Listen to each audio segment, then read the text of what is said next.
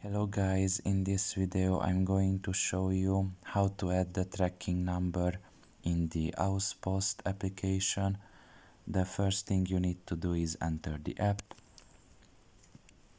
Now you should wait a little bit until the app loads in, and once you are in the home page you can see in the bottom of your right corner a plus symbol. Press on it.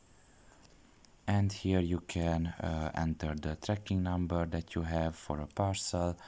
Now it's really important for the tracking number to be in this format or a very similar one, because in my experience not every tracking number is accepted.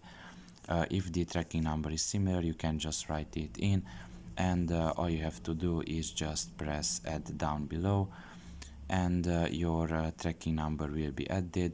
Now I can press it, but it won't add it because this is a random tracking number, a default one that they have provided. But if you have a legit one, you can just enter it and just press add, and your tracking number will be added here. So yeah, pretty much this is all about it. I hope this video was helpful to you. Thank you for listening and see you next time. Bye bye.